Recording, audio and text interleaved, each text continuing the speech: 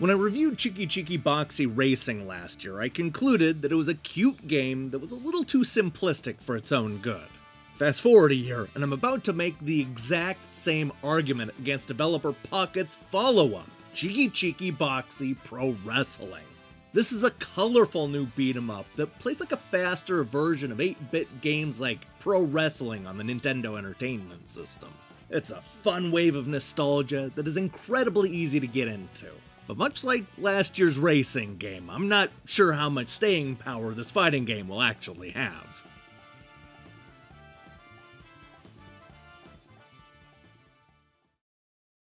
Well, 2K Sports spends millions of dollars trying to make their games look as much like a WWE pay-per-view event as possible, Chiki-Chiki Boxy Pro Wrestling has gone in the complete opposite direction.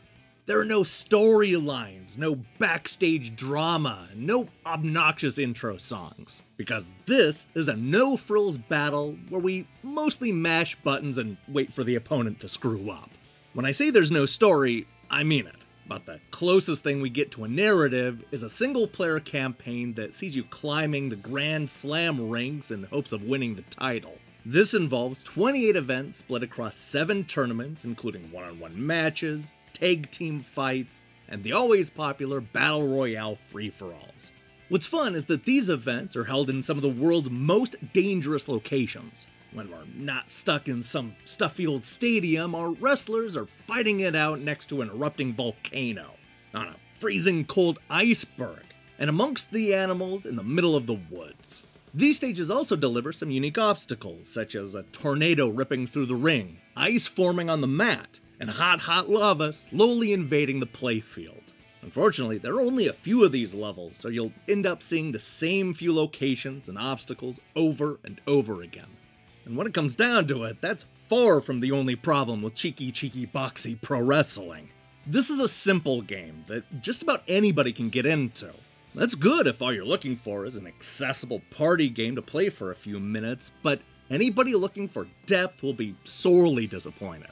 The various fighters don't have very many moves, to the point where the 2 main attacks are both mapped to the same button. You can jump, grapple, and charge up for a special attack, but there's not a whole lot of technique here. And it doesn't help that the computer opponents are all playing on easy mode.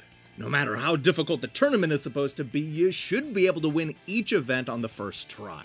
And not just win, but beat the opponents handily, usually in less than a minute. A lot of the computer opponents can be handled by just repeating the same charge attack, which, let me tell you, is terrible practice for the much more competitive online multiplayer mode. This is definitely one of those games that's better when you're going up against other real, living, breathing human opponents. This is one of those cases where just adding a lot more of everything would have gone a long way. Chiki-Chiki Boxy Pro Wrestling doesn't have enough locations to fight in, characters to play as, moves to master, or modes to take part in. Hell, even the character creator is a snooze. There's some silly masks and shirts and accessories you can put on, but it's a lot more limited than you would expect. And that's true of Chiki-Chiki Boxy Pro Wrestling as a whole. This feels like a first draft of a game that could have been really cool. A proof of concept, if you will. They have a lot of the basics in place, but not much else. It's simple to a fault, and I can't imagine anybody being satisfied by the skimpy single-player experience. And while the multiplayer mode is certainly better, the shallow gameplay and repetitive stages won't hold your attention for long. Give it an hour and you'll want to tap out.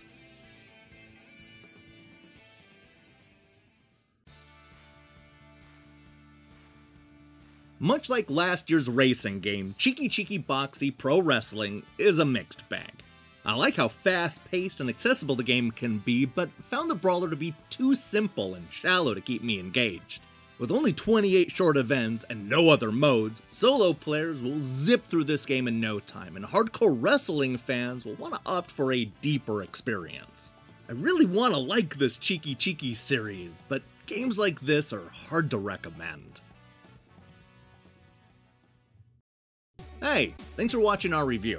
If you liked what you saw here, then you should know that we post new reviews and features almost every day. Now here's the question I have for you. What's your favorite wrestling game? I know there are a bunch of wrestling fans who watch my reviews, so I can't wait to see what you come up with. I think I'd probably go with that WWF arcade game by Midway. Oh, or maybe those Saturday Night Slam Masters games with Hagar. Anyway, we'll be back later today with a review of Furwind, followed by another episode where we compare Japanese and American box art. There's still a lot of week left, so I strongly recommend you click that subscribe button and support what we're doing here. Until then.